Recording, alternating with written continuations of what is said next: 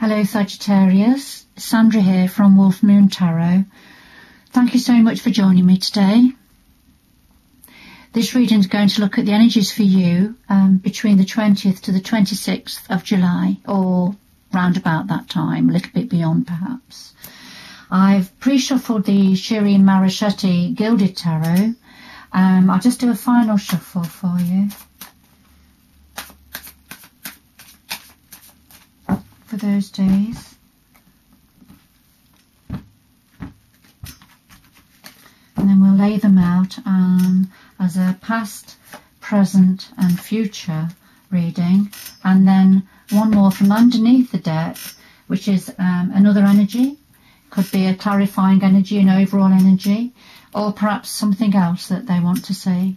I'll just do a final shuffle of the Wheel of the Year Tarot. This will give a little bit of extra depth and clarity to your reading. I'll lay those on top. There we are. Now this reading won't resonate with absolutely all of you Sagittarius because it's general, but it will resonate with some of you. If you'd like a personal reading, please get in touch. My details are below the video. Now, in the past position for you, Sagittarius, we've got the Eight of Swords and the Seven of Pentacles. The Eight of Swords is about when we feel stuck in our mind. We're overthinking something and we're feeling stuck. We can't think of a way forward. But if you can see, the chains around the young woman's wrists are loose. They're not tied. So she could actually shake them off and take a blindfold off and she would be able to see better. But she's very much stuck in her mind. She doesn't feel that she can do. Sometimes a little bit of an energy of she doesn't want to see. So take it how it resonates with you, Sagittarius. She doesn't want to see what's in front of her. And this is the Seven of Pentacles is something about timing, waiting for something to be ready, if you like. So being stuck in the mind, being stuck, and whilst waiting for something to become ready. All right, I'll just put those down. That's in the past. Now, currently we have the Four of Cups and the Ten of Swords. So the Four of Cups is when there's an opportunity being offered. There's an opportunity around you, but you're not seeing it, or you don't want to see it. You don't want to see what's being offered, or you're not ready. Perhaps you're not ready to accept it or take it. Whatever that opportunity is that's being offered, it could be something from the universe coming down as a gift, or it could be something else.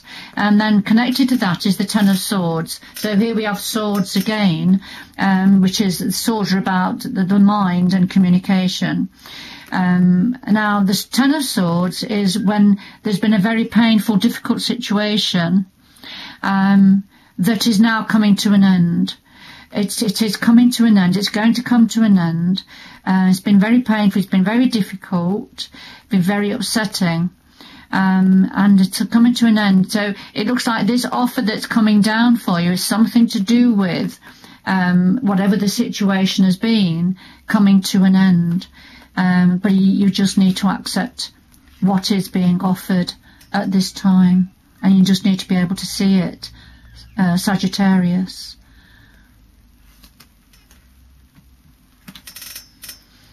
And the future going forward, we have the Two of Swords and the Princess of Wands. The Two of Swords is cross swords. You can see the swords are crossed. And this is about disagreement and perhaps conflict. It could be just to do with one other person. But the disagreement, a difference of opinion. It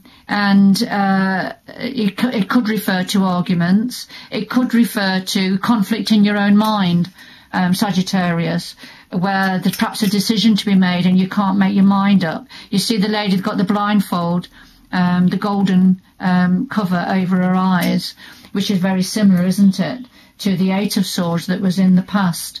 The lady had the blindfold. She didn't want to see what's in front of her. So going forward, there's still an element of that energy around, the Two of Swords. And connected to that is the Princess of Wands, because here we have the waiting card again. So the future coming in is almost a mirror of what's in the past, what's gone.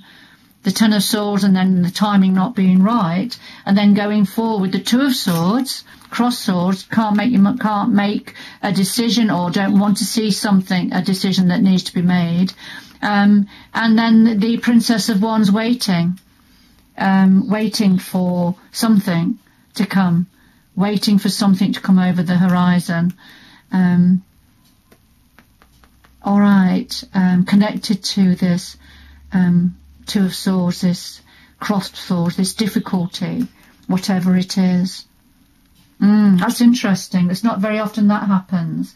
You've got mirror images of the past and the future going forward, and in the middle you've got this offer of some sort, universal offer or opportunity perhaps,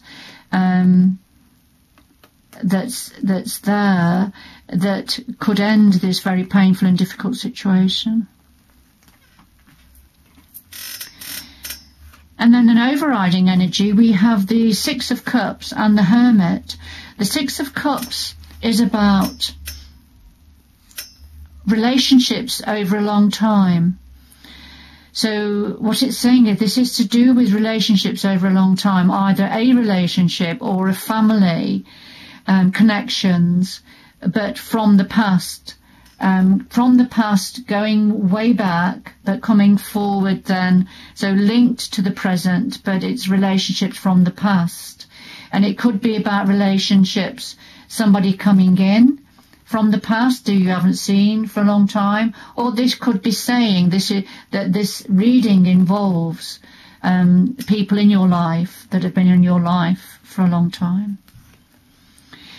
And then the Hermit is when we're searching. You see, the Hermit's out on his own. He's got his lamp and he's searching for answers. He's searching for information. He's searching for an understanding, a new way forward. All right, about something to do with people or a person in your life that's been in your life a long time. Now I'm going to ask for some more information from the Earth Magic cards for you, Sagittarius. So could we have some more information, please? Perhaps some clarification of the Six of Cups and the Hermit.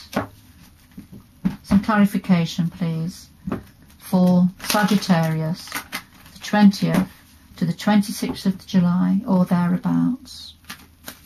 Timing around those dates. More information, please. I'm going to take another 4 cards. So we have an overriding energy of the new moon. Now this is about new beginnings. This is a promise of something new.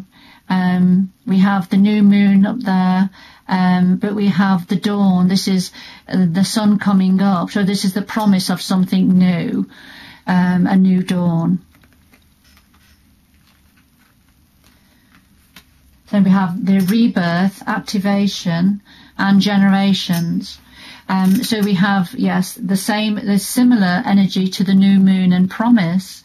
We have the spring equinox, which is about rebirth, new beginnings, creativity, something new beginning. In the spring, we have the new leaves, don't we, the flowers. You get a lot of birth of animals, give birth, birds, so new life. So we have spring equinox, a rebirth of some sort. Activation, then the wind, when the wind blows, it activates, it stirs things up, it changes things, it changes the shape of things. So there's an activation happening. So as there's a rebirth, as the new beginnings, the wind is blowing, so it's activating, there's change coming in, change is happening. And then we have the ancestors, generations. So this is when we walk and leave our footprints in the sand, if you like, over generations. And these are handprints. But it's the same thing. This is about what we inherit from our ancestors over generations. Sometimes it's about stories that are passed down in families, in communities.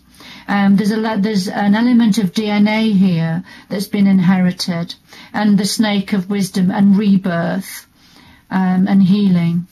So there's something here about a new beginning, that there's an activation of change is happening. This is a generational situation. This is something that's been handed down, an energy that's been handed down and passed on through the generations, and possibly through DNA.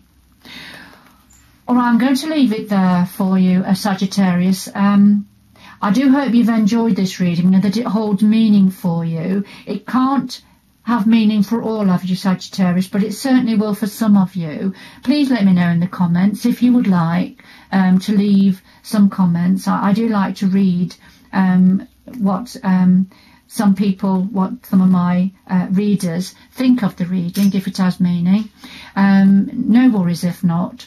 But thank you for joining me, and good luck going forward, Sagittarius. Do join me again in the future. Take care now. Bye-bye.